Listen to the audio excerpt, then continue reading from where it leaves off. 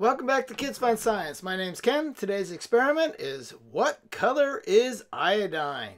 As always, adult supervision is required. What you need for this experiment is iodine, baby oil, water, and a 20-ounce bottle.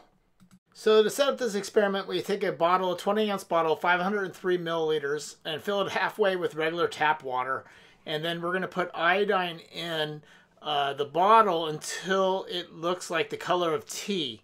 So I'm just using a pipette, but you're going to see that it's taking a little bit too long. So at the end of the day, I'm going to probably just have to pour it in because it's taking some time here.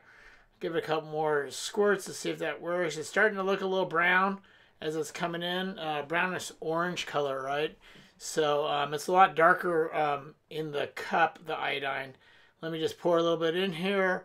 And you'll see, yeah, we're getting a little bit more of that brown tint tea color. And so once we get that, then we're going to add baby oil. So you're going to want to tilt the bottle because you don't want it just to, you want it on the surface.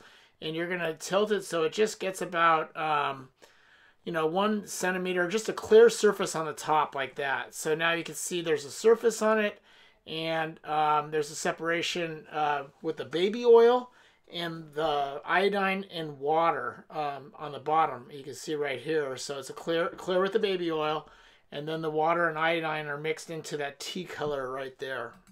Now we're going to take the lid. Hopefully you got that from the bottle. We're going to put that on tightly, and you're going to want to shake this for around 30 seconds until it's completely mixed up as much as you can. So you're going to start seeing it starting to turn like a purple color.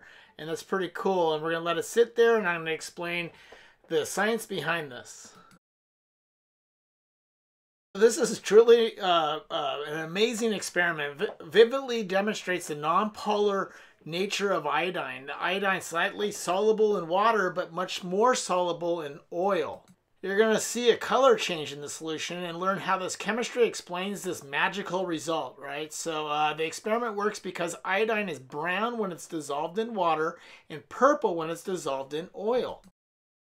Pure iodine is violet, but when it dissolves in water, it accepts an electron from the oxygen atom, affecting how it absorbs light. When we shook the bottle really hard, the iodine leaves the water and dissolves in the oil. This returns to its purple color.